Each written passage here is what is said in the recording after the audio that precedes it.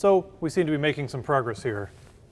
The free charge creates an electric field. The electric field perturbs the dielectric material, creates bound charge on its surface, and the fields change from the external field, which in this case remains constant, will not always remain constant, in the gap, to a somewhat reduced field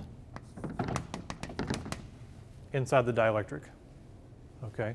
Except, let's think about this. If we put the dielectric in, we get a certain amount of charge density, a certain amount of polarization based on the external field. But then, actually, the field is not in the material. The material experiences is not the external field. It's the internal field. The little atom, if we go back to our atom for a minute, it got perturbed. It doesn't know what's going on. Right? It doesn't know that this is an external field or internal field, or if the field's coming from its neighbors being charged or the surface. It doesn't know about bound charge. Right? All it knows is it has to find a value to reach. Right? So we have a little bit of a problem, but sigma b depends on E internal. And E internal depends on sigma b.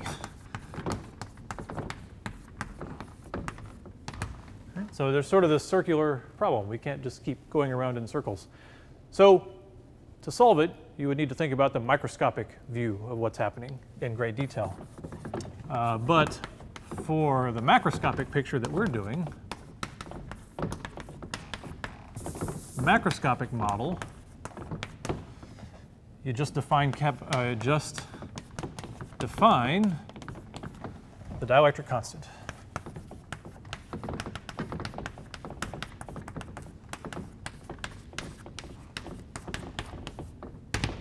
The dielectric constant K, the unitless number that you can use to characterize a dielectric. And the dielectric constant will tell you it's how much it goes down. It's how much the field changes. E internal is whatever you apply externally, and it's reduced by a value K. That's what the dielectric constant is. Okay?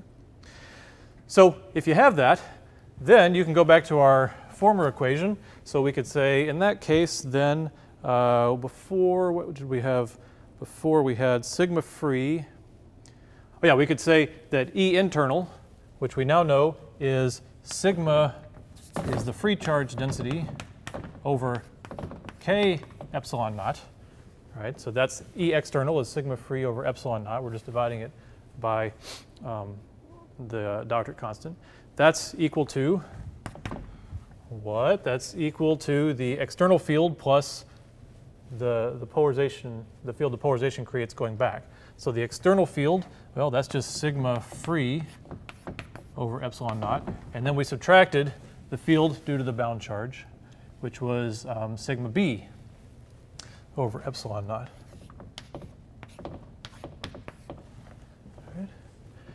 And what you can do is you can flip these around to figure out what surface charge density will build up on the slab in terms of the free charge density. And you get that the sigma b, the charge density that builds up, is K minus 1 over K times sigma free. Okay.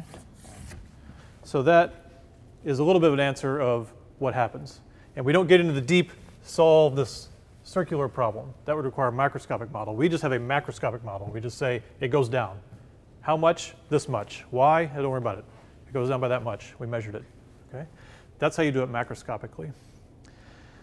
So that is it for our simple one-dimensional model. We saw what happened, right? We put it in, polarization, we got some surface charge, the difference between bound charge and free charge. Now we understand that. In this special case, outside it stayed constant, inside it went down, and we even have a way to measure how much it goes down.